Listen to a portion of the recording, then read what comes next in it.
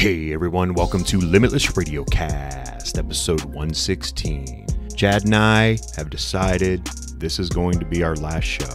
We're going to step away from podcasting. Don't know what the future will hold, but this show, we hang out with Jason Rebsch. He's a black belt under Brian Marvin, a lead instructor and co-owner of Henzo Gracie Austin. He's also a retired LEO and co-owns Invictus, an LEO training. They go all over and do seminars and all kinds of stuff with our good friend REK. So you guys just throw those headphones on, sit back, relax, and enjoy the show.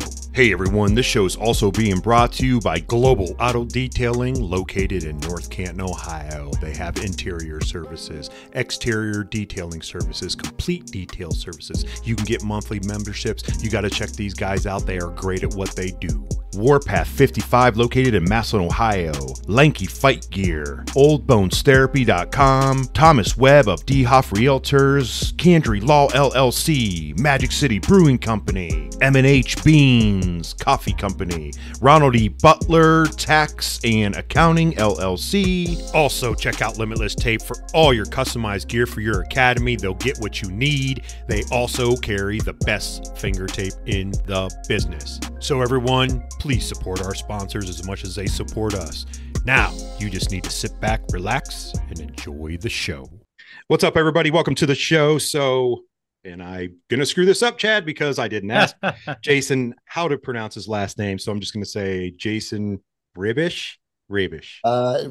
It's okay. Rebsch. See? Story of my life. I've been dealing with that name since I was born. So Chad and I have the great honor and privilege to hang out with Jason. He is a Brazilian Jiu-Jitsu black belt under Brian Marvin, as well as the lead instructor and co-owner of Henzo Gracie Austin. He is a retired LEO, as well as co-owns Invictus, with our good friend REK that we had in the show before. He's also I'm going to not even go into the CPJJ. I screw that up every time because all the acronyms, and I work around acronyms at work, so I'm always trying to get them straight. But anyway, Jason, thanks, man, for hanging out with us. We appreciate it very much. Thanks for having me on, guys. That was one of my bad intros, Chad. I knew it. It's all good. We're consistent. Right. That's right. All right, man. So how's training going, Jason? It's good. How's BJJ treating you, man? I have zero complaints. Good. Everything's going really good. I actually just got through with my morning sessions. Nice. And, I got a little break here before tonight, so got a chance to talk to you guys. But yeah, good. No, I have zero complaints. Everything's just going really well. Good. I forgot. How long has Invictus been around now?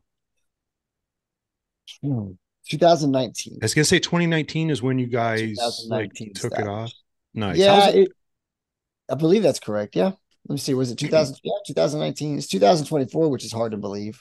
It's so Yeah. We talk about this at Chad and I will talk about this. You think it was like yesterday or whatever, you know what I mean? Like short period. And then you're like, wait, that was like 2018, 2019, right before, the world, whatever, pandemic did out and all that time span. It's like, wow, we really did kind of mentally lose all that time. I think that's our marker now is COVID, right? 2020 is kind of our marker. Like, was it before or after or whatever? That's what we think of now. It's crazy. And that's been over 4 years ago. COVID feels like lost time to me. Like I feel like 100%. It's like 2 years. I don't know where it went. Yeah. Yeah. It's like it just happened and people were wearing masks and all the craziness. And when I think I saw a movie or something recently where it was during COVID, or at least that was the setting. And so everybody's wearing masks and it was just bizarre. I was like, very bizarre. We were living like that. It's wild, man. I've been watching a lot of Forge and Fire lately, like older episodes.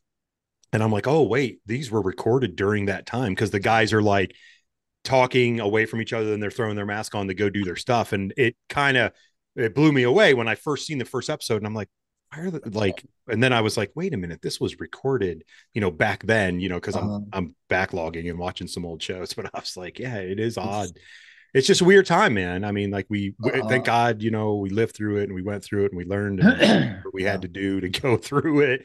But it's a super odd time, man. It was weird. We will forever, I think, be like, that void, like that 2-3 year For sure. Like never again. You know, has Invictus been able to be?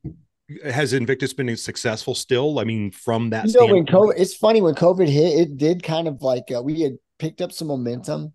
Good. And we didn't really intend for it to become like this thing that it is now. Sure. It was just kind of a small project for cops to train jiu-jitsu, and it turned into what was going to be a one-time seminar, and then all of a sudden now, it's becoming an annual thing, multiple seminars a year and stuff like that. But at the time, we had a couple seminars. We had done a second one, I think.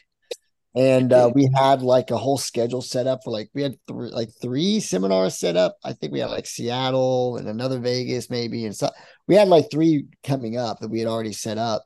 And then COVID hit and of course crushed everything. All of those. And so that year was just like a real low key year.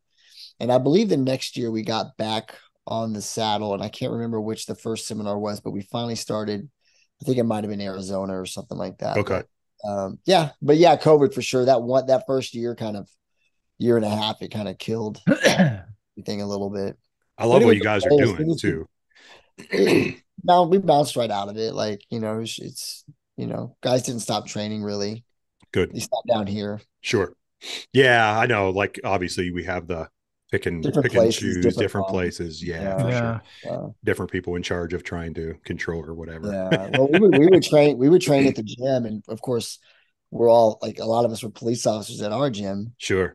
I don't think I'll get anybody in trouble, but yeah, if a call would, because people would still complain, they would there was always a couple officers training probably. Good. And they would just call up and let like, hey, a call came in, we'll go ahead and close it out. We're like, okay, thanks. Nice. Nice. That's awesome. That's what a brotherhood is. Brother and sisterhood is, though, especially for what you guys do. And I mean, let's be honest. And Jason, obviously, you could speak to volumes of this. Invictus. That's why you guys, came up with this company to implore LEOs and first responders, to be quite honest, to train in as much training as they can get, not just once a year, a week, or whatever that is for every different district or every different state or however it is, that's why I love it. I love what you guys are doing. It's always interesting to me when I know people outside that are LEOs or first responders and they don't train at all.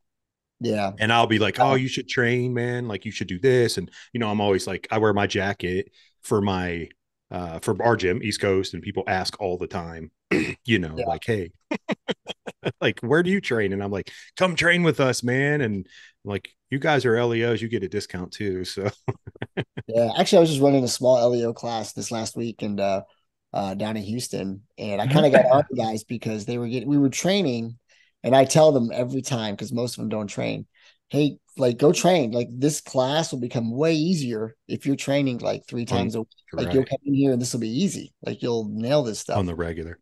I said, but every time I come down, every couple months to teach, you guys are behind and we got to start over, and it's like packed to pummeling. And I was like, I know you guys aren't training, because when I ask you guys to pummel, you still do the same stupid shit you did. and then you're getting winded after 45 minutes of drilling. So we gotta. That's a great coach right there. Yeah. Like calling them out. I mean, you know what I mean? Because you got to have accountability. Well, I used to work with a lot of those guys, and that they take it seriously, and I want them to all like come home safe every day. Yeah, so that's where it's coming from for me. It gets me very frustrated, because I was even telling them, I was like, I'm retired now, I'm out of it, so I'm not on the street in the job anymore. So I'm training, and if I lose, I tap, and no big deal. Sure. Like me losing now is no big deal. Like I tap and I restart. I was like, you guys, when y'all lose, if y'all lose on the street, like that could be all the marbles. That could be That's it. Yeah. I don't understand. Like the consequences for you losing are so extreme compared to like a hobbyist jiu-jitsu guy or even a professional jiu-jitsu person or fighter. Like your consequences are death. Worst case scenario, or severe injury, put you in a wheelchair or something. Yeah. LEOs. It's crazy to me. It's crazy to me. You're 100% right. I mean, this, LEOs are, I don't want to say an anomaly, but in this world, in our BJJ martial arts, defending, all that kind of stuff, grappling, it's life and death. Let's be honest. Life and death versus a professional athlete, or I'm a hobbyist, whatever. Like you said, tapping, I'm moving on, I'm having a great time, I'm learning, I'm getting better. But for them, like they got to embrace it. Just like, really embrace it. Have you seen more success since you guys have really been pushing this? I know we talked, before COVID and everything, I know it's getting bigger. And, when we had Ari on the show and we talked about, other departments within other states that are starting to incorporate it and make it an almost mandatory and stuff. Are you seeing? Go ahead, Chad. It's got to come from the top down, right, Jason? I mean, if you're higher ups don't embrace that, I don't feel like, maybe, I don't know if it's the old school mentality or. Yeah, we talked about that. Coming from the top down certainly would be immensely helpful. I think a good example from the good top down leadership when it comes to combatives is Mesa, Arizona. I think Assistant Chief Dan Butler. He's kind of the one that, and he trains. He's like a purple belt. He kind of pushed their department to adopt C4C combatives, which is police jiu-jitsu basically. It's a lot more than that, but the core is jiu-jitsu, and really adopted that program that Chad Lyman and put together with some of the other guys out there in Vegas. But they've really fully adopted it. And so we go out there and teach on a consistent basis. I've been out there, I think 3 times now, and I'm super impressed every time I go out. And the officers don't necessarily train jiu-jitsu on a consistent basis, but they train C4C combatives on a consistent basis at their department or at their department and at their different substations. And one thing they are on point with is their teamwork and utilizing like jiu-jitsu based combatives to get people under control, and they're on point. Like, even like if you roll with them, nothing special. Some of them do train on a consistent basis and are solid, but some of them don't train on a consistent basis at all. It's just their combatives that they're doing a couple times a week, that their department pushes, and it shows like a huge difference of how well they work together. I know he's talked about their use of force issues, like how much they've reduced use of force issues just with implementation of this program, and they've actually, I think they're going to release a study pretty soon, because they had someone like an outside agency doing a study on their use of force before and after adopting the program. And just from talking to Chief Butler last time I was out there, he said like the stats are showing it, like they're showing how effective having officers properly trained in combatives can be in so many different areas. So reducing use of force complaints, you go down the list. Like, it's nothing but improvement all the way around. That's awesome. That's great. And I love to hear that, because obviously I love jiu-jitsu. We wouldn't be doing this if we didn't. We wouldn't be having a show talking about it, obviously. But I do, the more I've gotten into it and, read and studied and have family and friends and stuff that are either first responders or whatever, I think to myself, that's where it's at. Like, because you can change a lot.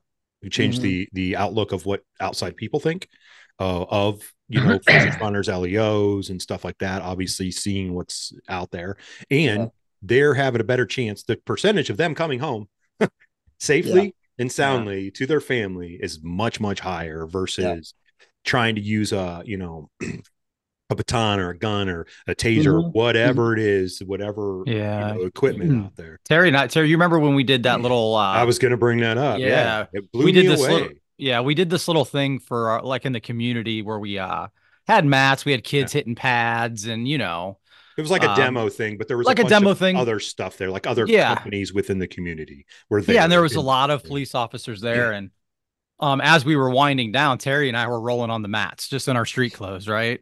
And an officer came over and was like, "Man, I wish I could still do that." Or, he kind of made up all these excuses. And I'm like, you can still do it. Like, and then he kind of patted his hip. He's like, "This is all I need." And he had his baton. I'm like, man, not that one. It's like, come on, man. You said that because yeah.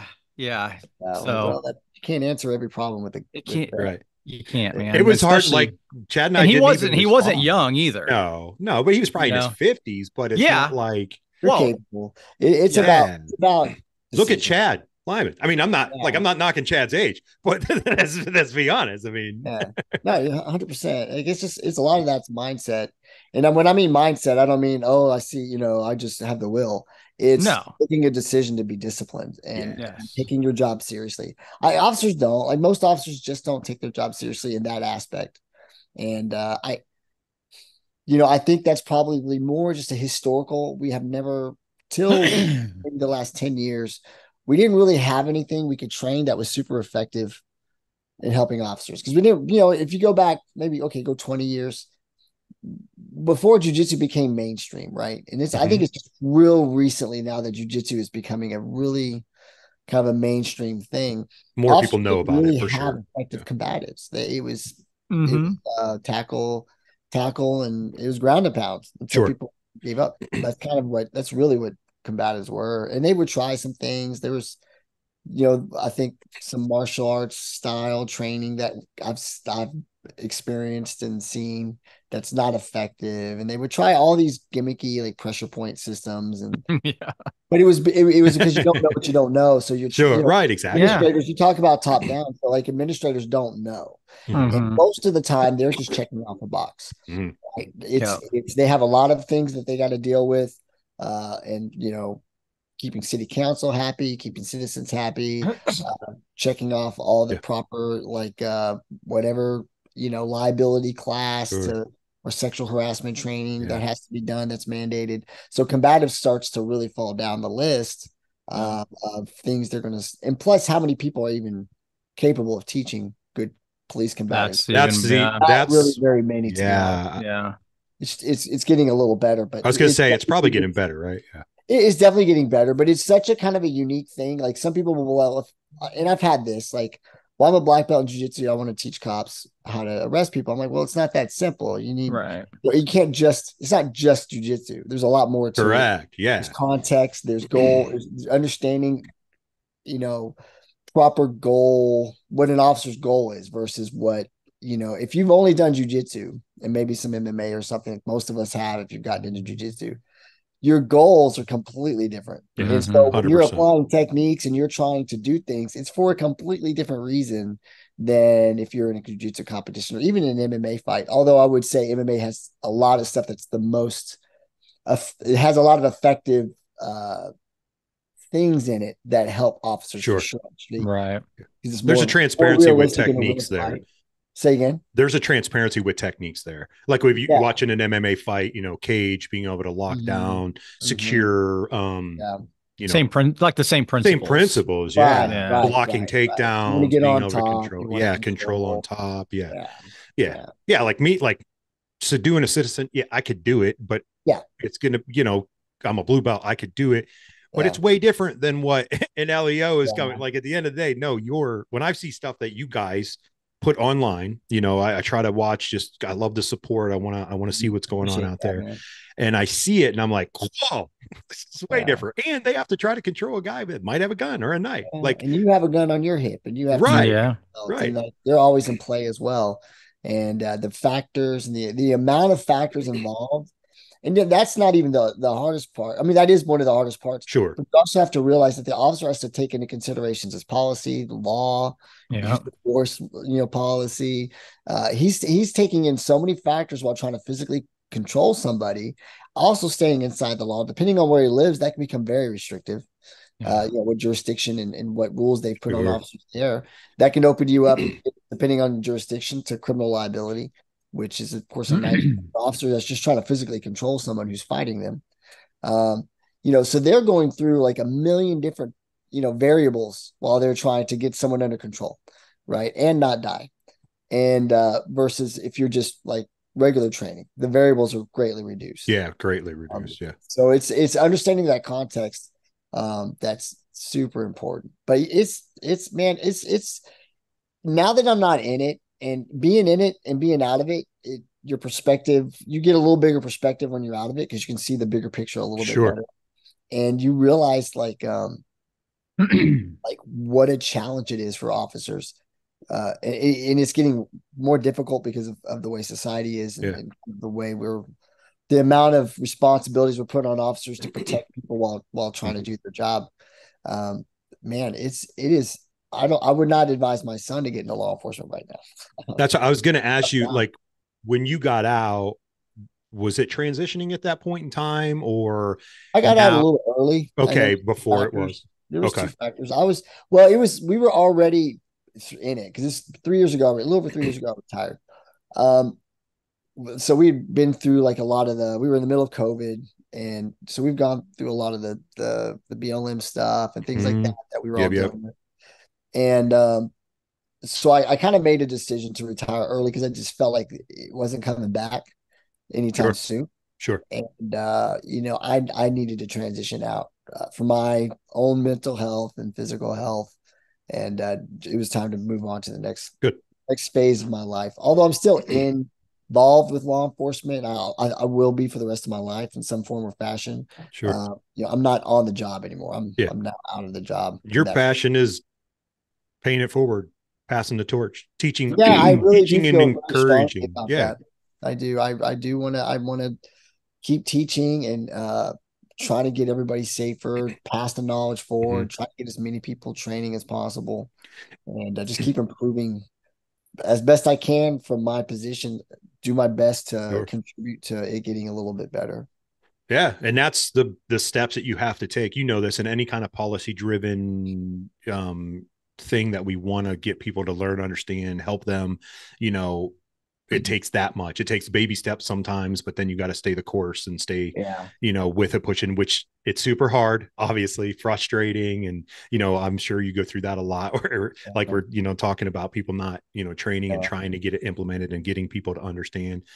It is cool to hear you say like that perspective. How long did it take like to go, oh, not that you never thought about this while you were on the job, but to go, man, yeah, we have to think about a lot. You know what I mean? Like after the fact. It would come down once I started, training on a really consistent basis. And then I think around purple belt is when I started to look at how I can apply what I was learning to the job. Mm-hmm. And, there's a lot of trial and error there. I was experimenting a lot. I was posting a lot of stuff I started posting stuff about that time, but I was experimenting on things that worked for me on the mat. And I thought, well, this would be effective if someone attacked me, like in a law enforcement context. Sure. I would try to see how well that worked with gear on. I would film it. I would discuss it. And a lot of stuff I filmed back then, I wouldn't advise today at all. Like, I mean, if you have this, we always say, if you have the skill set, you have the skill set and you can apply it in a lot of circumstances, but it's not something, there's a lot of things I taught that I would no way like teach, officers now to try to apply. Like it would definitely be a lot of some of the stuff I used to like, I would show like throwing like omoplatas out on people to get them into cuffing, which can 100% work, but it's a highly skilled, it's a highly skilled move under stress and up the ante between life and death. Jason's so if I had nothing else and the guy's on top and like that's there, then we're going to go to it. And we're going to get on top. Right. Sure. But not my primary go-to. Right. I'm in a bad spot if I'm throwing an omoplata out to get out of there. It's like 10th on the list. I've fucked up a long time ago, as Kurt Orsander would say, if I'm in that where I'm throwing an omoplata out. But that's still me now. Close guard. I'm like, ooh, I got my feet up on the hips. I'm gonna throw this omoplata, and I'm like, this is a bad idea, dude. Don't do it. Like he's gonna bypass your legs and get top control or something stupid. So then I'll go for something else. Unless you're Chad, because he's got these long, lanky legs that are just he's got spider legs. It was a process. And then were you asking about coming up on retirement? Was that what you were asking about? Well, I was wondering, like when you said the perspective changed a little bit when you were off the job, and I just was curious, like that transition of going. Well, I think I went from when I started running an academy full time, and once it really got going, and now we're really full, and I have people who are hobbyists that train 2 times a day, or 3 times a day, like they're here all day. Sure. And I'm like, these are just hobbyists. They're like, maybe they're trying to have a little bit of a competitive career, but ultimately they're like what we call extreme hobbyists, right? Yep. They're super like into jiu-jitsu and they love it and they want to get really good at it. But they're just doing it for fun, or maybe some small competitive aspirations, depending on some of these guys. Right.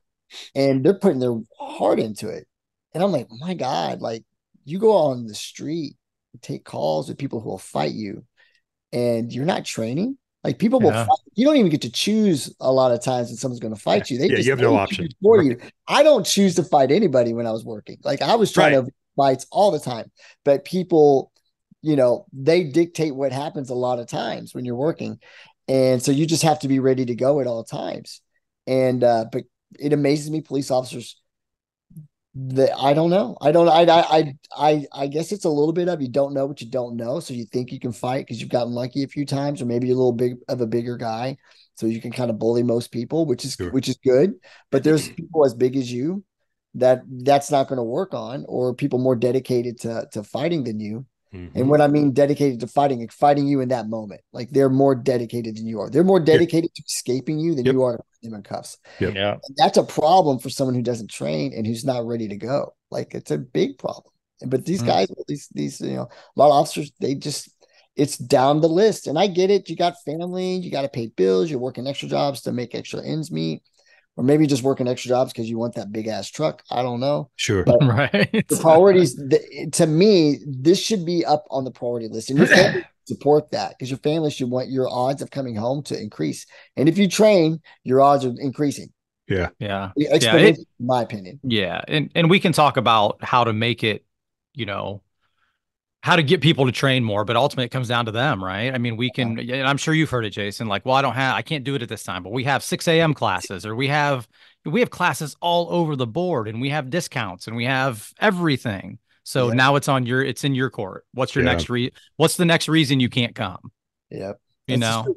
Yeah, it's true. But that's for everybody, not just LEO, obviously. But if you want to do it, you'll do it. Mm-hmm. Right. 100%. If you want to do it, you'll do it. Or if you find it important, you'll do it. If you don't, because I'm sure as an officer, they're going to the range and target practicing and everything. Well, I don't know about that either. Maybe not. No. No. I've heard stories about like a lot of guys. The only time they pull their weapon out is when they're qualifying once or twice a year. Yeah, that's that's another scary topic, right there. Yeah, it's the lack of training overall by officers. Yeah. Officers do not train for worst case scenarios. We train. We take class. We train to promote. So we'll take classes so we can test up and promote out. Mm-hmm. We'll learn everything we can learn about different types of drugs and how they treat and how people react to them sometimes, or whatever niche in law enforcement you get yourself into. You'll really, some guys will dive, not everybody, but some guys will dive into it. But the stuff that we're required to do, like you have to be able to go hands-on with people. You have to be able to drive fast. You have to be able to, make these decisions. It's shooting, shoot, don't shoot. Can you shoot under stress and moving? We do not train these on a consistent basis. Very few places. There's always departments that are ahead of the curve and that are doing the extra. And there's always the officers that are the 1%ers that do the work. But majority of officers do not do the extra training. They do the minimum possible and then they go home. That's a fact. That's just most officers. That's most officers. There's a parallel there between people that walk into jiu-jitsu gym. Only 1% of people make it to the end. I know there's definitely different in terms of the physicality and what you have to go through, but becoming an LEO. But there's kind of and so all law enforcement it's a segment. It's a snapshot of the population. So you get the same type of people. I mean, yes, there's different types of people in law enforcement, maybe versus other career fields, but it's still from general society. So you're going to get the same type of individuals with the same kind of motivation to put in work that you do in other career fields as well. Mm-hmm. And so you got your guys that work hard, you guys are guys that do just enough, and you got your guys that skate and hide to avoid. So it's and the majority of people don't do the work. Majority of people either do just enough or skate and get by. Well, I hope it's unfortunately. I mean, we're trying to change it. I mean, I think what you guys are doing, it's the trajectory. It's only got to be positive, right? It is getting better. We keep pushing 100%. I don't want to be like Debbie doom and gloom. Yeah. I'm sorry, right. But it is a passion, and I do get very frustrated with officers who don't do the work. And they go. And you should, because you've put a ton of work in. You've put a ton of effort studying. You have friends, close friends, obviously, and people that you've started, corporations with and companies to teach these young men, young women, whatever it may be, across the board. So you got to feel some frustration, man, because that's a lot of hard work on your part. You're trying to change something where you're probably getting a little bit of grind against the grain versus gliding with the grain. You know what I mean? For you. Yeah, look, it's better for sure. Like there's more officers. Like our last seminars have been like we did New York, and we had over 120 at that one. Nice. Tahoe, which is coming up in June, we're going to have over 120 at a 3-day combatives camp. Nice. The numbers are there. Like they have definitely, like guys are training, like people are training. I get messages, guys are jumping in, but it's still a small group. Sure. Overall. The percentages. It is improved. Yeah. Excuse me. But it is definitely improving. Like I've definitely seen, like you said, there's the line's going up, so to speak. Like it's getting better and better, you know, so it's happening. It's going to be a process. We want it to, but right. At least it's improving and not getting worse. Sure. That's the thing too. Like like to hear that the stats are going to come out on the one, Mesa. Yeah, Mesa. That'll be great. It's great to feed that information to people, and, you know, having these more seminars and, you know, word of mouth. You know, even though we have social media and we want to use it to the best of our ability, the word of mouth obviously is like, hey, this really works, guys. Like you're talking to your fellow officers to convince them, not just you and, you know, those who are in your position, really speaking to those individuals out there. It's others that you've taught them and they're passing it down the line and talking to them as well and trying to convince them to come in. Because I think that's one way it's going to have to work. You know, I can't wait to see the day. You know, I'll be old, but I'll see the day where it's going to be like, that's what everyone does. They all like do it because it's like, hey man, if that percentage goes from me coming home at 75% every single night on a shift to 95% coming home safe without scratches. Well, guess what, man? You just bumped to 20% life expectancy to come home. If that can be proven to people and they get on board with it, then that's going to start changing things. And yeah, it's like you said, Jason, it's a slow process. I get it. Yeah. You know, one thing I think will help, and so a lot of administrators have been around for a while, and I think as these guys age out and retire, that's group of officers have come up with jujitsu, have come up with more of this mindset, how important this kind of training is, and maybe some of the hard lessons we've learned over the last few years, where we've had incidents, and I don't want to like argue about what they were, what they weren't, but they brought to light the need for training one way or another. One way or another, for sure. We're better trained officers, right or wrong, whatever happened, may have handled the situations in a more efficient and safer manner. And maybe things would have worked out differently in a lot of areas where we've had problems. So maybe as this current older group of administrators ages out and this newer group comes in, I think we'll see more departments like Mesa, Arizona. I know Marietta, Georgia. They've done a lot of stuff. Jacksonville, I've taught down there a couple of times, and they have a jiu-jitsu program in their police academy that really pushes combatives and training. And these things will, I think, continue to increase, but it will take it ultimately. Like, yes, there's grassroots in it, like us training. This is grassroots, like what Ari and I and Chatties. This is grassroots that we're troops pushing it, and getting other troops to do it and get guys to do it. That's the grassroots part. But hopefully, some of these guys, as they become administrators, then the top down will happen. And I think when that happens, you'll see at least in more medium to larger size departments, more effective training programs that are going to be jiu-jitsu based. I think.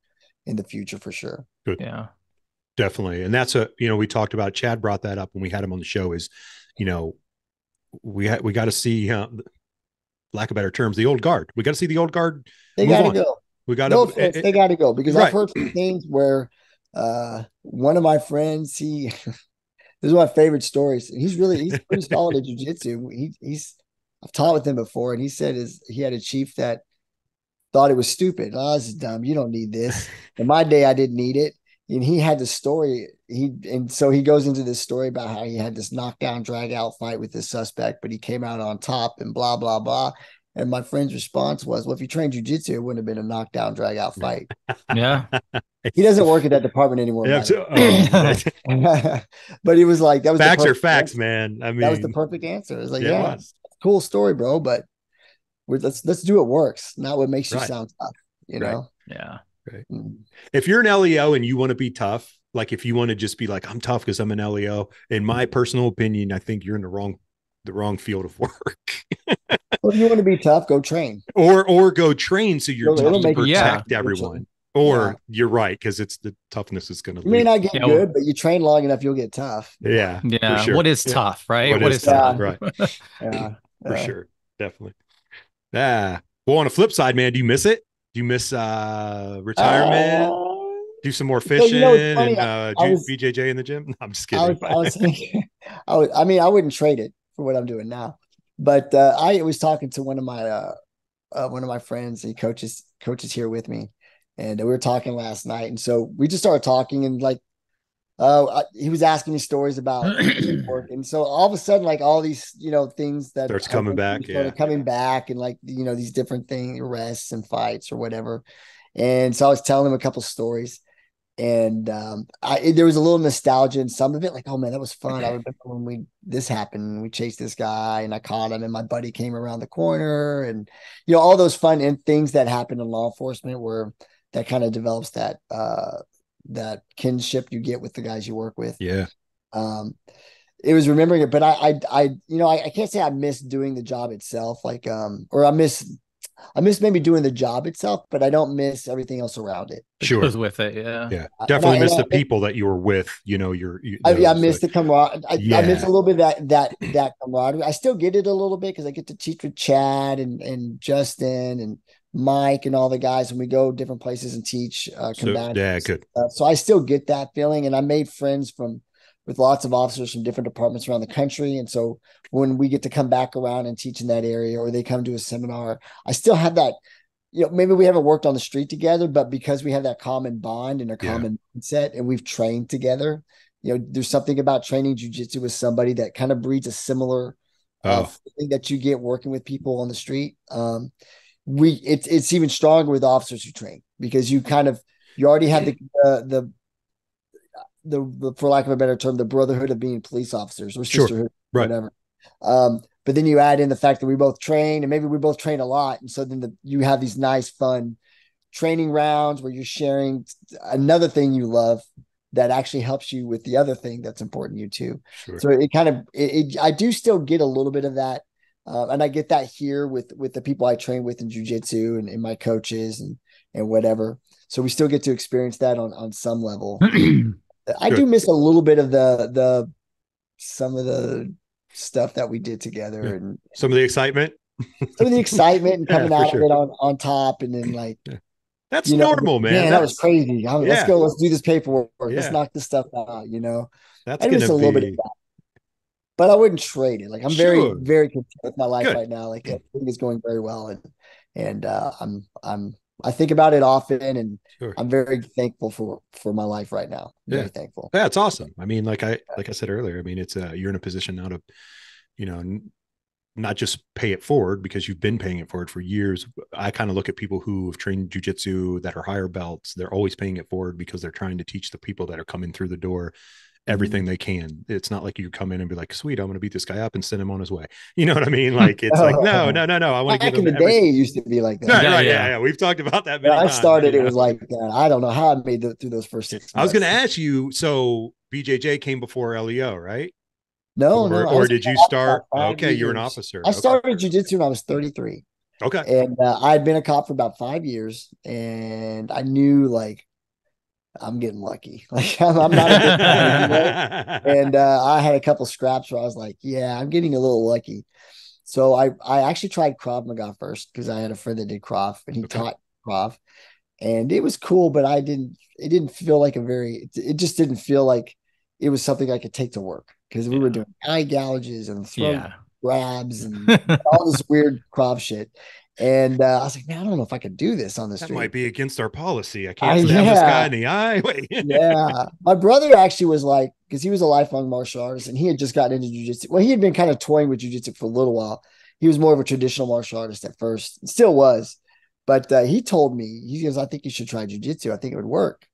So I took a class that I could find at a gym or academy, And yeah, it was awesome. I was like, oh my God, this is exactly what we do. We grab people and we control them. I'm the one getting grabbed and controlled right now, but this is what I need to learn. Sure. And, yeah, it bit me right away, and I didn't look back once I started. Nice. Did you play any sports when you were younger?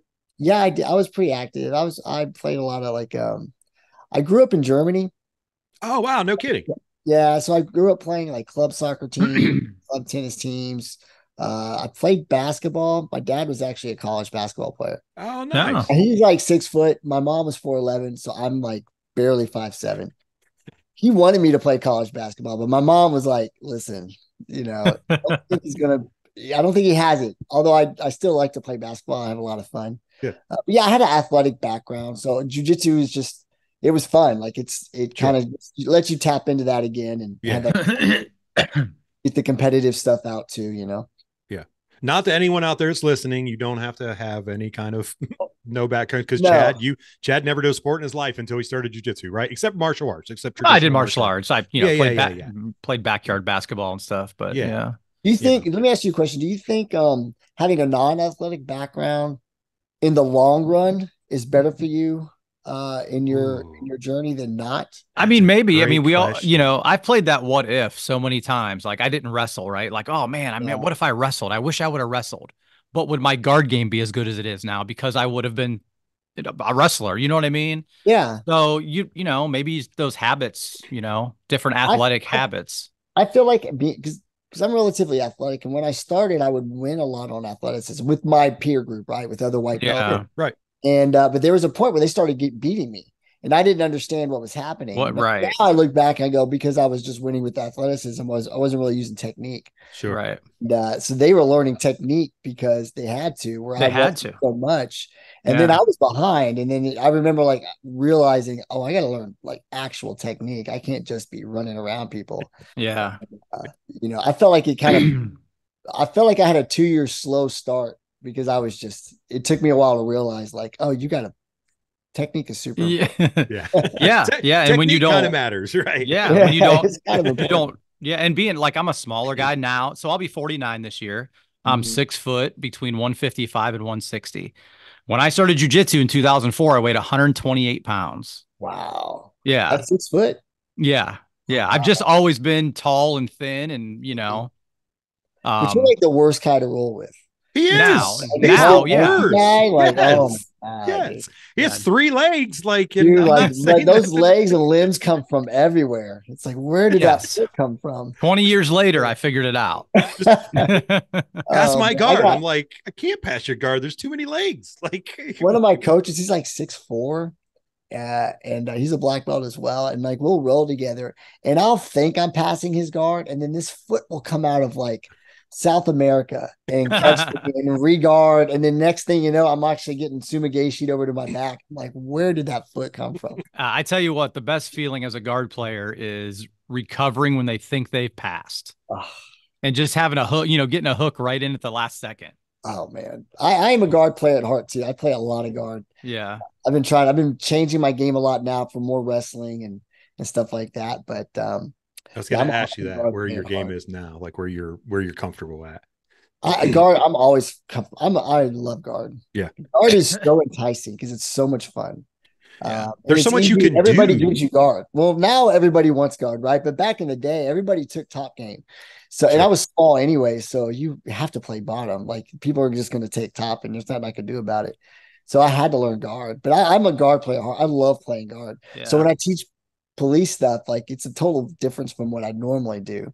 Because although I train what I teach a lot, like I focus on that too. But at my heart, when I'm playing competitively, I'm pulling guard and playing from the guard position. Nice. Yeah. Nice. And I'm getting super competitive, You have you competed before, Jason? Like I have. I'm not a great competitor. I've done some competitions. I won my last fight, so I haven't, and that was like 2.5 years ago. And I'm like, okay. I want to fight again after that. I was going to ask you. That's what I was going to like maybe I should finish out. One and done, baby. I'm out. It was like one of the last, anyway. I'm actually I've been training pretty hard, and like, I've been fortunate enough I get to train with like John and Nicholas every day. And so my game has really gotten like a lot better over the last couple of years. Like it's really improved. part of that's because I'm on the mat all the time now because I'm retired and this Sure. is my job. And then part of it is I get to train with those guys in that room. So my jiu-jitsu has really jumped up. And so I've been thinking about maybe getting back into some no-gi competition just to see how well I know how well it translates. My game is translating in the practice room, but I'm kind of curious to see how well, and I know how well it translates when I go to other places to train, other gyms when I'm teaching and stuff, and we're training people not from here. But I kind of wouldn't see how it translates in a competitive environment with someone else. I think it'll translate well. So I've been kind of thinking about getting back into it. I'm 50 now, so it's kind of a weird, like, competing with other 50-year-olds. It feels nothing wrong with it, but I don't know. It feels silly. Yeah. It feels, I don't know Sure, why right. it feels silly to compete, like, but in a way it feels silly, but part of me wants to do it too. I don't know. Why not? I think there's always that there's always that competitive aspiration inside you. If you've ever competed in your life, and then when you start jiu-jitsu, I know we talk, the ego out and stuff. And look, I've been tapped a million times, but just be honest, it feels good when you succeed. I'm not driving home with the music off. I'm driving home with it on. You know what I mean? Like, it is, when it's a good night, it's a good night. And you're like, okay, that technique's working and I feel good, but sometimes you do go, I'll find myself before, I haven't done it in a while, but he'll be like, why are you doing, I'll be 47 here in a couple of weeks. It's like, why are you rolling with that 20-year-old white belt? That's like, he's going nuts. Like, he's trying to kill you because he knows what you know, or he doesn't know it. You know what I mean? But I'm just trying, and I go, well, I got to test myself. Like, I got to see if this works, You just got to roll with him a little different. Yeah. I'm huffing and puffing and almost throwing up afterwards. But I don't know, Jason, how you are, but I think, like you said, competing with other 50-year-olds, like, I don't 50 sounds old. I'm not old. Right? Like, I think because that's what I mean. We're around young people a lot.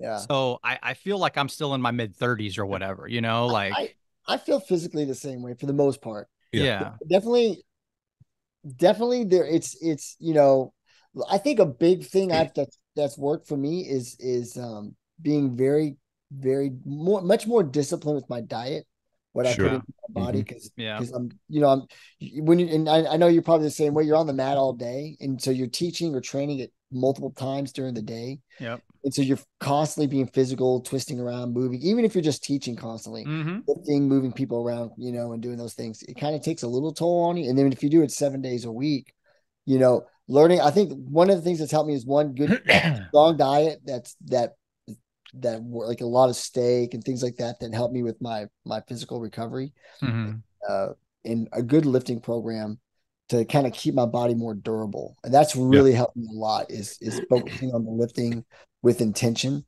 Yep. I want to give a shout out to my personal trainer, Jimmy House. He is he's a high level black belt himself. Nice. And, he also is a wizard with personal training and maximizing the potential strength and whatnot with your body. And just working out just training with him like the last 6 months. I think I've been training with him 7 months, 5 or 6 months.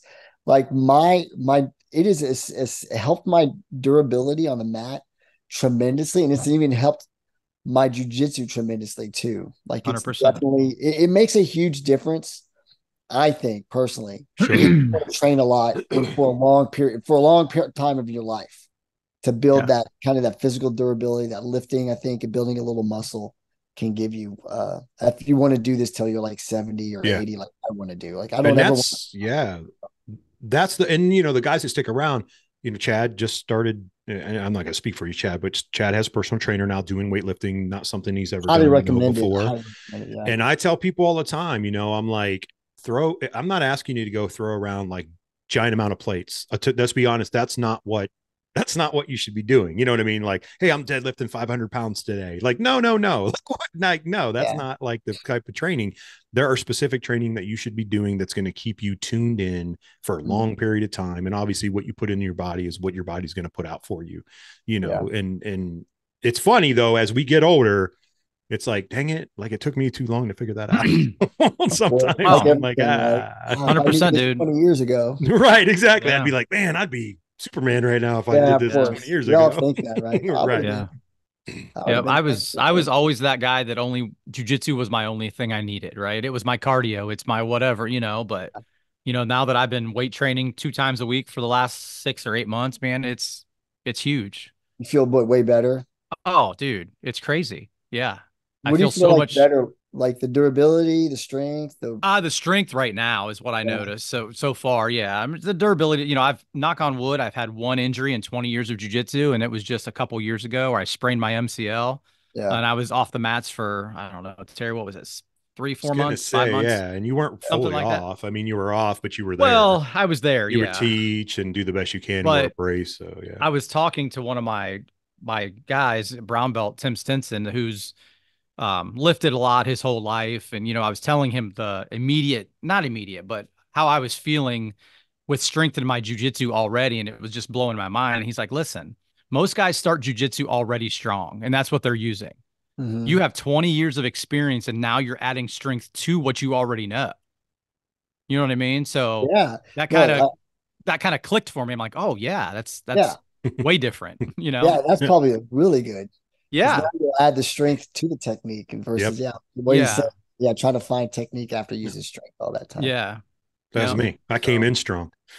Well, I mean, that's what most, and then it was like, yeah, this doesn't, I don't care how strong you are. It's a thing, man. Like it's a thing when Yeah. you're rolling with someone who's pretty good and they strength train pretty consistently and maybe add some type of extra substance into their body to make it even stronger.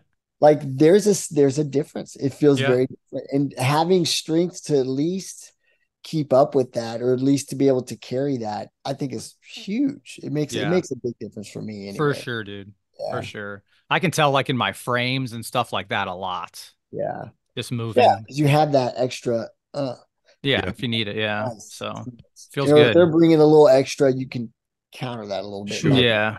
Collapse down by it. It's awesome too now, like versus, you guys have a lot of years of experience and being, within BJJ, we talked about on the show before, that's being implemented more now than it ever was before. And all that stuff. We're being smarter. Professionals are taking care of themselves better. Obviously, professional jujitsu guys, they're being, nutrition and lifting properly or doing whatever. The training is different. It's not just, bang, bang, bang every single day, all the time. We talk about MMA, UFC fighters or any kind of professional MMA fighters. They're doing the same thing. They're working on changing that from just let's train as hard as we can and fight. It's just been like the old. Right. Learning how to practice is so huge. I didn't know how to practice till John got here. Because before that, it was kind of, I don't want to say Bahada all the time, but pretty much live training with slap bump roll, and let's go. Sure. Yeah. Learning how to kind of train properly has been huge for my jujitsu. Like with that intentional training, like the situational training is so important. Learning to understand. And I don't even like to call, I try to push real hard with the students that this is a practice room. Like you're here to practice. You should treat this like any sports practice. You're trying to develop technique and get better with teammates. You're not trying to, win ADCC on a practice mat. You're trying to skills and develop them. And we push that real hard here, like practice. This is practice. And everybody's pretty good about it. And it makes the quality of their rounds so much better, and it makes your ability, at least for me, my experience, it makes the ability to develop technique and to add it into your actual game like just so much better. It makes that growth so much easier. Yeah, you're going to get more out of it that way. That way, fighting. Right? And then when it comes, you're not fighting, because what do you do when you fight? Right, you run to your A game to protect yourself every time. You'll just do the A game all the time. You'll never try to develop other stuff because you're just getting smashed and destroyed. Yep. And but even still, you should still try to do it, even if you're getting smashed and destroyed. Just part of the process, right? But having a good practice mindset, like teammates with that mindset as well, makes a huge difference. Yeah. For sure. That's where I found in, trying to test myself was I'd fall into do what you're really pretty good at right now because this guy doesn't really know and he's trying to smash you and you're kind of panicking, not panicking, but a little like, crap, this isn't working. Let me just go to what I know until I started going, well, forget it. If I get killed by this kid, that's fine. But I'm still going to try this. Right. And, I had to break my own hands and you reset and you try exactly. It was like, all right, just just reset. Yeah, but it took Hey, me come here, like try that 15 again. years to figure that out. 14 years. To figure that out. So you're way ahead of the curve. You're way ahead of it. Yeah. It was a positive starting late. I was in my 40s when I started. So it was like, yeah, I'm a little more mature. I really didn't care about too much. It's, my I knew I was like, my high level competitive days are over. I played all sports and wrestled and stuff. And it was like, no, you don't need to do that in here. Like at first, it only took me not long, a couple weeks. And I was like, okay. Well, I think back in the day, it was just such a different mindset. Well, It was that's like, it. you Yeah. still see gyms doing that. Like I think some of the like old school Brazilian gyms are still Pahana for practice. It's just go. Yeah. And but it's slowly it's like changing a little bit. Like and a lot of it's too like student retention and how to build gyms. Yeah, right. Yeah. Exactly. You don't want to just run everybody out the door with smashing them at the beginning. Back because I think before there was such limited resources. There was only a couple gyms in big towns, even still, like there was maybe 2 or 3 or 4 gyms in a big town. Yeah. So there wasn't a lot of competition. So they would just smash Right. everybody, and whoever stayed got town. That's it. Right. Yeah, then, but now we're like, hey, we don't want to run students Right. off. So it was like introductory classes. We're trying to make sure everybody's not, hey, don't destroy the white belt. Like help them a little. Yeah. There's other people you can go hard with. It's Sure. but everybody's kind of on the same page for the most part. And For the most part, yeah. they don't want to see them leave either because they know, hey, this builds the gym and this is another training partner, which within a couple of years will be a really good training partner. And guys, that's good for the sport, though. That's good for the martial art that it's evolved that way. You know what I mean? So. That, to keep people in the door. Like I don't want to say it that way in terms of like, yeah, it's a business. It's a business. Well, it is. We talk about that. Yeah, it's a business, but you're learning one of the greatest martial arts, in my opinion. I always say this, my personal opinion, but it's one of the greatest martial arts you can learn, not just for confidence, but man, I mean, off the mat, to be quite honest. I agree 100%. Lots of examples of people using it off the mat for self-defense. They've never taken a self-defense class in their life, but they train a lot of jujitsu and see videos of there's guys get attacked and they use to defend themselves effectively. So I think jujitsu is one of the most effective things you can learn for sure for self-defense. And it even changes like people's mindsets, like to treat people differently. You know what I mean? Like it does. I don't know what it is. I've pinpointed it, I think, for my own personal wise, but like people ask me, they're like, man, why are you're kind of like, you're easygoing with people. And I'm like, it serves no purpose not to be, man. I'm like, they're not doing anything to me. And if they're abrasive, I try to de-escalate that by a different conversation with them because of it, because I know what I know now. And in my opinion, sounds egotistical, but there's not much they're going to be able to do if they decided to get physical with me at 40 some years old. Cause I really don't feel like rolling on the ground with a guy right now, unless it's with one of my buddies, you know what I mean? Like at the mat, so it's like, I have guy can scream all he wants. It's like, hey, calm down, bud. It's cool. It's all good, man. And having kids that play sports, you tend to, I come across it a lot. A lot of dads are for sure puffer and puffers. I have 2 kids. They're grown now, but I know. Being around sports my whole life, even as an adult, there's a lot of parents that are living their glory days through their kids. For sure. Even in jujitsu, by the way, you have a lot of parents who don't train. I wondered that. Yeah. And I've seen some parents get pretty excited watching their kids compete. Like, I don't mean that in a good way. I mean, they get over exuberant. Sure. Yeah. Right. Not in a positive manner. Not in a positive way that I think is, Well, I think we've all seen those over exuberant parents. Yeah. For sure. We're pretty lucky at our academy. We have, I have really good kids coaches. My head kids coach is Chloe McNally, and she runs a fantastic kids program. And the parents are all on board. We actually have a mom's class that runs at the same time as our kids. Oh, really? Yeah, our mom. Oh, that's awesome, man. So one of my moms is a purple belt, and she's been with me for a little while. So she started teaching the moms. We have a secondary mat in our academy, and they take the moms in the back while the kids are training front, and they run a mom's class, and they get after it. Like I'll walk in here and I'll be like, they're just man. And they're laughing at the same time. They're having fun, but they're smashing each other and going for it. Having a great time. So we have really good parents here. We've been pretty fortunate. Good. That's good, cool. Though. And I mean, that's what builds it too. I mean, getting, surrounding yourself with good people, surrounding the gym with good people that come in. Obviously they get weeded out. We've talked about that before it's all about that atmosphere, great that's atmosphere. 100%. That is, it's everything. It's everything. Having a good culture and vibe in your academy is just absolutely everything, avoiding toxic behaviors, Yep. running people out who demonstrate they have toxic behaviors. Yeah. In my opinion, do not allow those things to enter your academy. If you catch them, Yep. flush Get them rid out. of it. Yeah. Yeah. Flush it out I- quick. That's like a little cancer. It can start. Yeah. Yeah, for sure. Oh, for sure. I Yeah. always tell people like I want jujitsu to be the second best thing that we offer at my gym. You know, atmosphere, culture, friendship is the first, and then you know, jujitsu comes with that. You know. I agree with you 100%. I Yeah. agree. Jiu-jitsu will come. If you have instructors, then the jiu-jitsu will be there. But you got good atmosphere. Got to have that other. Yep. I still have never come in or had anybody come in saying I want to be an IBJJF world champion. So they're there for the Not yet. Not yet. Not yet. Oh, well, Wait till I come to the next I got class. kids with aspirations at this point. Well, yeah, I mean, you're different but whether realistic or not, but they're all great. Like they're great training partners. They got great mentality and a great attitude. And you know, I have a no gi crowd and a gi crowd, and they're very different. Some of us, you know, there's a little bit of cross training in there. There's a little bit of guys who do both because they're serious enough for both, where they just want to experience both. But there's definitely two distinct crowds, and my gi crowd is definitely a little older, more mature, a more relaxed vibe. Like they're definitely more of that relaxed, chill vibe.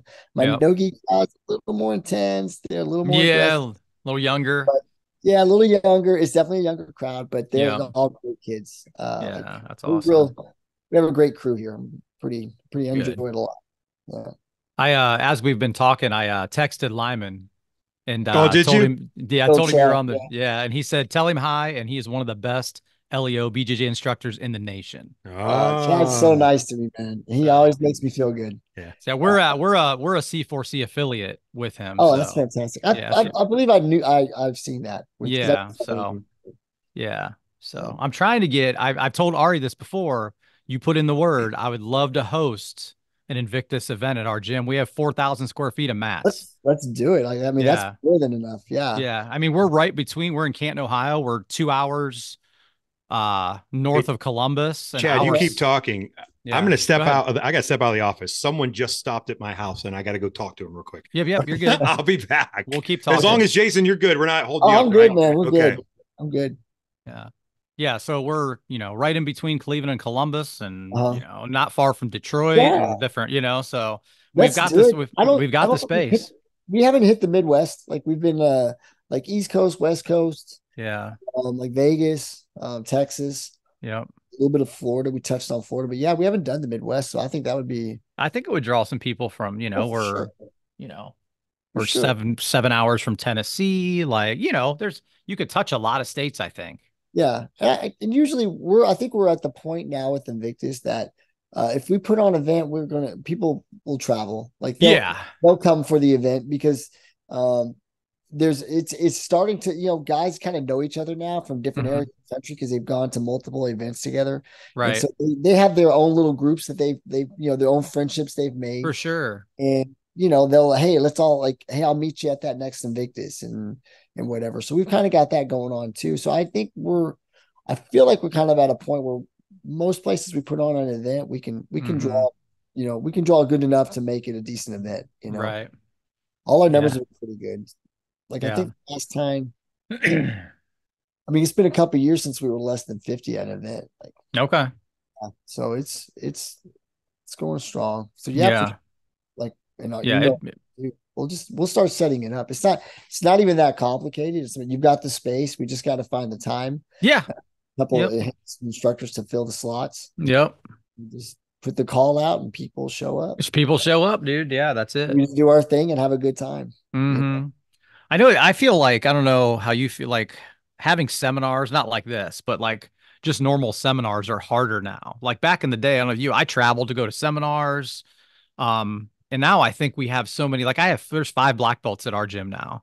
Yeah. So, you know, just because I'm bringing this black belt in on this weekend and I tell you should come because he's good, you're already there training all week with the other black belts. So I think the mentality is different now. You know what I mean? I think there's way more information out. So like that's it. BJJ fanatics. Yeah. Everybody's like spending like their entire check on fanatics videos, library. Yep. So they're getting these instructors through that. And so there's still the information that you could only get at a seminar or, before, that was the best way to get it. You don't have to do that anymore. You can buy the video and your friends and you train and guys practice the techniques and kind of figure it out. And, but you're not learning bullshit YouTube stuff. Like you can learn from the top. For sure. Top instructors, competitors in the game put videos out. You could pull them and start learning their techniques. They got sub meta, like Lachlan Giles puts out who knows how much stuff, it's just so much information available. And guys are getting good. People are at blue belt level are good. You go to, I feel like I go to competitions now and I see blue belts and it looks like me 15 years ago, that would have been a black belt match. But now these are blue belts throwing up crazy. It's crazy, man. Techniques at each other and just looking amazing doing it, Absolutely. The game has improved a lot too. For sure. Yeah, it's way different. We have an annual cancer awareness event every year. So little backstory is the guy that started East Coast Martial Arts back in 1986, he passed away of stage 4 cancer in 2015. But when he was diagnosed, I started this annual cancer awareness event where I would bring in a high-level jiu-jitsu guy, and 100% of the money goes to charity, goes to one of our local cancer foundations. Mm-hmm. So over the years, we've had, a who's who, but a couple of years ago, we had John Carlo in. And it worked out that he won ADCC the week before we had him scheduled. Okay, 2 years ago. So, so it was awesome. And he's, as you know, an awesome instructor. He's a good guy, too. Good dude. Yeah. And I wish I would have said it there in the moment, is he did a Q&A at the end. And people would ask him like, hey, what's your training regimen? And he's like, whatever John tells me to do. Yep. What do you do? How do you do your strength training? I listen to John, like whatever. And I know none of us are John Danaher, obviously, but listen to your coach. They know some things, you know what I mean? Like, and that's a guy like that is listening to his coach. Yeah. Well, John Carlo, I'm sure you know his story, but like, he was a really good gi competitor and decided he wanted to get into no gi. And so he found John and started training with him, and John brought him in. And like to see what I think he did. I think I think I'm correct. It was a year and a half that he was training with John before he went to ADCC, maybe 2. Yeah. He goes and has that performance, that incredible performance. Crazy. Just ran through everybody in the division.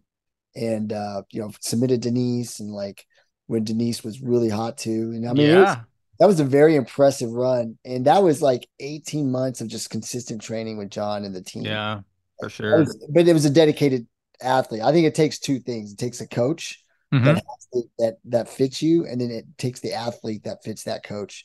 Oh, yeah. And then that boom, you see that happen. And it's really cool. For sure. We held it down, Terry. We held it down. You're great. Thanks. It is funny though. Everybody here is pretty much like, well, what does John say? Well, what does John? And so the Q&A thing is interesting. So John does a Q&A after every class. So he teaches here twice a week, Monday through Friday, and then Saturday, Sunday, once a day. And after every class, he sits with all the kids. I say kids, they're like, to me, they're kids. Right. Kids, and he'll sit there for 30, 40 minutes, and they'll just throw question after question after question at him. And I've never seen him once not have the answer. Yeah. Walking through the answer every single time. I've never seen anything like it. But that Q&A thing, I think, kind of comes from him because he does that. But my understanding, he doesn't really do that with the pro guys. He only does that with the recreational guys. And I've seen basic white belts through stuff. Yeah. And just have the patience of a saint, walking them through the most basic technique.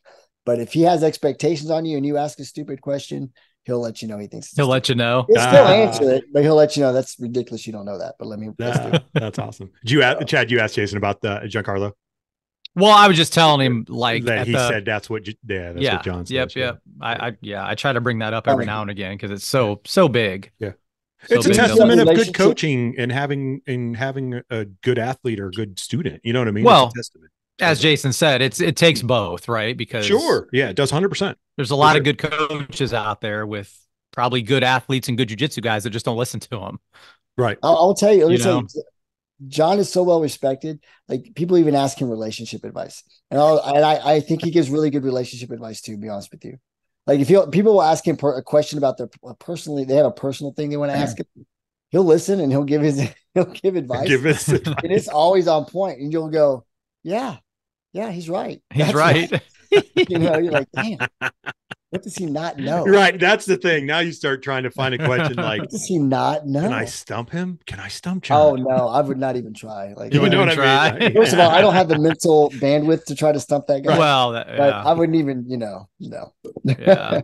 John's like the Zen mat. He just sits around and reads, doesn't he? Because that's all he does. He like sits around and reads. A lot of the guys tell him when they're traveling with them, like if he's not talking to you, he's on his phone watching combat or watching some type of jujitsu video or breaking it down and like just constantly researching. And I know when he teaches, he'll teach like he goes through. I go to like every class just about, and I see him go through the same sequences and concepts multiple times, but it always changes a little. He's always adding something or taking something away or finding a different thing. And he'll explain, like, we found this problem here. So now we started doing this and it corrected it. And this will, like, it's always evolving. It's never just static. Yeah. A lot of instructors, I think they get real static, and it's easy that, to do that. Yeah. Just teach kind of the same stuff over and over. But that doesn't happen there. Like it's constantly everything's constantly being worked on. Everything's constantly in the lab. Everything's constantly being improved and tested and pressure tested. Like Chad likes to pressure test everything. That's what he likes to use that term. I love that term, pressure testing techniques. Mm-hmm. Constantly doing it. When they find a flaw, they find a way to fix it. Sure. Keep going. It's in that field, man. You kind of have to though, right? Like not everybody does it, but yeah, if you want to be the best in the world, like you better. Like that's what it takes for them. That's what it takes. Right. That's like, Invictus or the CJJ. C4C. We are a C4C gym and I can never get it freaking right. Drives me crazy. It's like, come on, man. But like that stuff has to be pressure tested, like on the regular. And we do the same thing, by the way, with BJJ. We're constantly, like, we have a lot of different instructors from different parts of the country, from different departments, who have had different who have learned different techniques and different retention systems and different ways of dealing with problems we encounter in combatives. And and everybody that Chad brings in is super knowledgeable, super high level in combatives and police work, and has great stuff to bring to the table. And when we teach together, we all exchange new things we've worked on, things we have, and the stuff that works and that we see works, we bring into the lesson plan and start teaching it. Yeah. We're constantly adding and taking away things too. I think you have to, in martial arts, in combatives, whatever it is, you can't just say, okay, this is the one thing. Like you have to constantly be trying to find ways to improve it and pressure testing what you're doing, because you just have to keep trying to improve. Like if you don't, you either are getting better or you're getting worse in my mind. I don't think you're ever static. I think if you're static, you're getting worse. So right, for sure. Try to get better. Yeah. Trying to get better. Yeah. You can't in this, with this martial art, you can't put yourself in a box. You can't. Absolutely not. You're losing before you're even beginning if you do that. This sounds so cliche. And I didn't believe it until I got my black belt. I've been a black belt 6 years. And I feel in that 6 years, I've gotten so much better at jiu-jitsu than the previous whatever, and maybe because it's, I don't know, you got that black belt and you finally realize you deserve it and you've worked hard, or I don't know what it opens up, but I feel like I've gotten better in that amount of time. I feel the same way. I feel actually, I would say, yeah, I started definitely when I got my black belt, I started getting better. I think there's a little bit of pressure too when you first strap that on. Yeah. Yeah. This in the gym and fight people with this on my waist. There's expectations. And so you start trying to get better there. And then, yeah, for sure. Like when I was 6 years ago to now, I feel like a completely different person. Right now, I would demolish me 6 years ago. Oh, sure. It would be a demolishment. Yeah. And there is something about once you get your black belt. Well, I think two things happen. I think there are guys who get their black belt and they never get better. They got there with what they got, and they don't try to improve. They just got. And then you got the guys who, which I think is with the martial arts mindset and the correct mindset, is you just keep learning, because it's just another marker. Like now you got your black belt, and I've heard Ari say this, and other guys say this too. You'll be a black belt way longer than you'll be all the belts. The other ones, you're gonna be a black belt way longer. Right. In the grand scheme of things, you're right. You really are by far. And then your black belt, I think, is like a base. like that. Now you got the base, and now I can build from that base and start to actually learn real jujitsu. At least this is my experience. It's like that black belt gave me a base to start from. Now I've really been able to develop a lot of things and really see improvement in my game and my physical application of the game, as well as my knowledge level. Like I've really seen this come together over the last, like I said, 6. I've been a black belt 6 years too. 6 years. Yeah. So like I feel the same way. Yeah. You remember that day? I was late to my black belt promotion. I was like, that was my ex. That was the person I was with. That was her fault. Oh, But I've never lived that down. I was late to my black belt. I wasn't so late. Like I was like 20 minutes late. oh, okay. So it wasn't like, Hours late. it wasn't like I missed the promotion, Complete day. To get the black belt now. It was just Showed up on the wrong like day. 20 No, minutes. But I still hear it to this day. You remember when you were late to your promotion? Yeah. You Jason, you do realize that's never going away, right? Oh no. Okay. The funny thing is we got a reputation here at our academy for starting everything late. And that's totally by coincidence. But yeah, we start every class starts late just about. It's just the way it is here. But we're very laid back at our academy. That's awesome. Hey, like we said earlier, man, that makes for great atmosphere. That makes for people to want to be there. It fits the culture we have. And so it's kind of a running joke that we run late. That's awesome. That's awesome. Everything. I might forget C4C and all that stuff, but I'm never going to forget that Jason was late to was late. and I just met him today. Super thankful. I'll be honest with you. I intentionally don't start class on time now when I teach, just because I got to live up to our reputation. You're like on time. And I'm like, well, like I have a 5:30 class every day. And I'm like, well, it's 5:30. I'll give it 6 more minutes and then I'll walk out. Oh, that's awesome.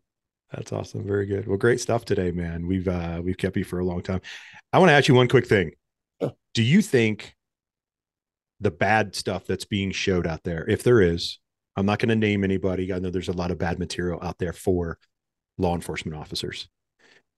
Is that hurting you guys at all to do things like what you're doing with Chad, what you're doing with Ari and Invictus? Is that putting any kind of damper on things? And when I say that, there's a lot of information out there, social media wise, of giving bad techniques to people to do stuff. Is that hurting you guys at all? You mean, so you're saying people put out bad techniques? Like there's people out there that should not be training LEOs. Oh, well, that's always existed. And that actually, it's a lot better now than it used to be. Okay, good. That's what, it was more of the Wild West. Like it was, like you had a chief that saw a karate movie and said, man, I want my officers to learn karate, so it'll be super dangerous on the street. Right. Or whatever. I mean, I think there was just not really good training before. And like I said before, it was kind of like, I mean, for lack of a better term, you just grab people and beat them till, if they fought you, grabbed them and beat them till they stopped fighting, which is not, it was all we had. It was all we were shown back then. Now it's just different. We have so much more information about what's effective, and that's it's getting better that way, like by far. So it's better now by far. And then actually the fact that there's a bad incident that happens, usually what the response is now and what's happened now, it wasn't always this way right away, but people have finally realized they need more training. Because I think people assume that cops are well trained, and I know people still assume this, because I'll have people ask me, "Well, what? I mean, they train you guys and stuff, right?" I'm like, "No, like not like a week of something in the academy, and then most departments don't even have a combatives program. Mm-mm. They don't, and cops are woefully undertrained. Sure, it's changing. We're working hard to change it." And a lot of it is just getting cops to train on their own, because you just can't wait for the department to do it. You don't have that kind of time.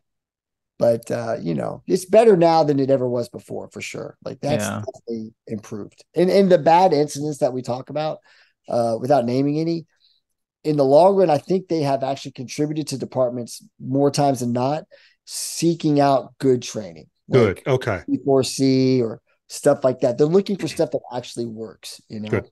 Yeah. Because you see so many, reels or whatever. Social media is information highway. I mean, come on, we have internet. Our days are AOL. We're dialing up now, or all the way to the reels and stuff. And so there's so much obviously good. I'm trying to always look at the positive. I want people to be successful. I want people to get the best of the best. And then I see stupid stuff and I'm like, oh gosh, this is ruining. I think the good news is it's getting better. I think it is. Good. Yeah.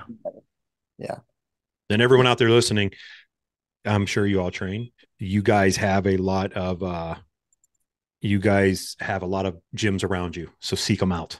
Yes, absolutely. Seek out. We actually keep a list on Invictus of law enforcement friendly gyms on our website. And it's by all means not comprehensive. There's a lot of friendly gyms that aren't on there.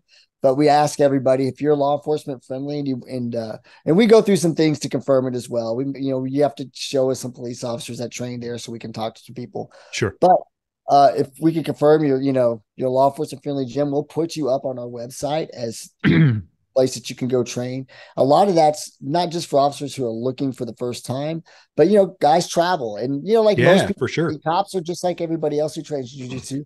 When they go to another town, they want to try the local gym and they don't want to skip training just because they're out of town. Mm-hmm. So it's nice. I think it's a good thing for those guys to be able to look up, okay, well, they say these gyms are friendly and this one's in my area.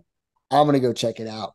And I think stuff like that it's grown a lot. And so it's just way better for officers to get training in and stuff like that. Awesome. Yeah. Good. Yep. We're on that list. Yes, you are. Yep. Right. Yes, you guys. All C4C gyms are on that list for sure. Yeah. Nice. Because we work very closely with Chad. We're affiliated. C4C and Invictus have a close affiliation. Right. I've developed a good friendship with Chad over the years, and so is Ari. And Chad's a very good friend of mine. He's also a mentor. I look up to him in a lot of ways. It's a good dude. I mean, just a great guy. Just having the opportunity to spend time with him on the show, getting to meet him and getting to talk to him. I was just like, man, like I'm not an LEO and I just like want to hang out with you. He has a lot of loyalty with crew and it's well earned. Like he's very loyal to us. We're very loyal to him. And it's because he's a good guy and he's got your back. Yeah. Yep.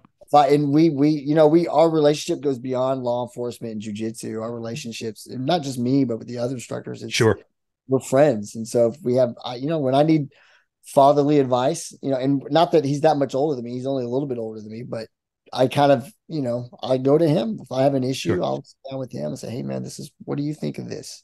And he's a wise guy. He's made a lot of good decisions, and for sure, he's got a lot of knowledge, a lot of experience. Got a lot of knowledge. So Chad's very fortunate to have him in my life, and I'm thankful every day for people like Chad that I get to call friends. Greatest things we could tell anyone or teach any youth underneath us: surround yourself with good people, man. Surround yourself with good people, people that are going to, grow you, lift you, and always be there for you, challenge you at the same time. If they got to be hard on you, they will, but that they love you. So, it's a big thing that we talk about on the show all the time. Well, Jason, thank you so much, man, for your time and everything, and just hanging out with you, getting to meet you. Yeah. It's been an honor and a privilege.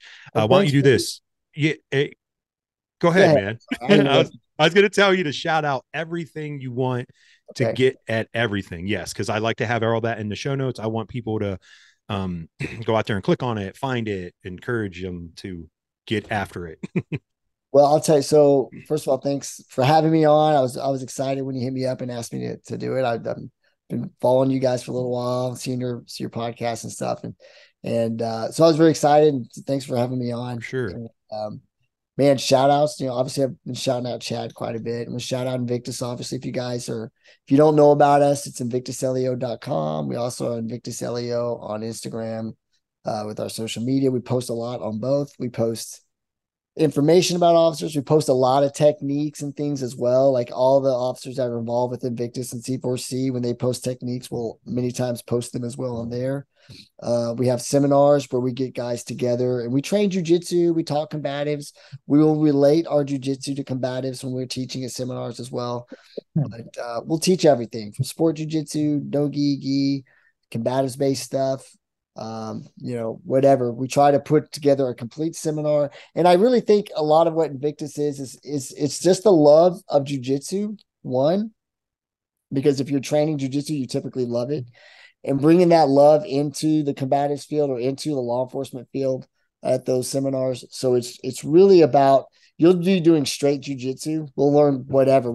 Nicholas Miragali came out to the one in New York, taught like almost 3 hours. And like he was, one of the things he taught was like smother taps. We're obviously not going to do smother taps on the street, but we were learning jujitsu. We were learning cool stuff. And sure, that's part of what we're doing, is we're trying to learn cool stuff too, and enjoy jujitsu as well. So yeah, so shout out to my gym, Henzo Gracie Austin. Everybody out here is killing it. All my competitors that are putting in hard work and constantly competing and putting it on the line.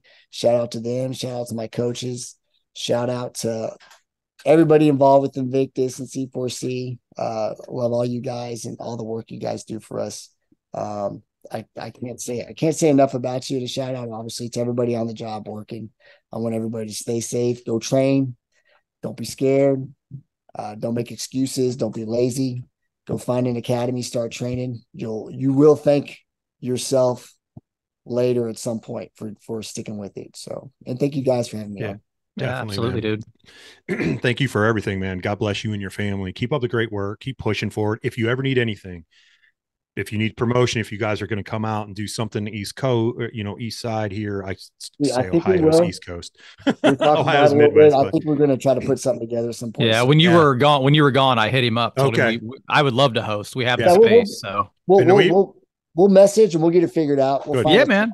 Time that works, and we'll make it happen. If you need any information out there that we can help with anytime, obviously hit us up and we can, talk about on a show. If you ever need to come back on and talk about anything, obviously, that's what our goal of this is the platform to project jiu-jitsu and not, in a way of getting everyone, kind of like, hey man, let's get on board with what this is different. This is something different that you just can't experience until you're in it. So that was one of the big things for Chad and I. So Jason, thank you so much, man. Appreciate you, brother. Nice. Thanks a lot again, man. I'll see you guys soon for sure. And anyone out there listening, if you guys ever want to be on the show and you just want to hit us up, because it's what we do. We just love to talk and have a good time and no pressure and, ask some goofy questions to you, but through conversation. But anyway, all right, man, we'll see you guys till next week. Everyone take care of yourself.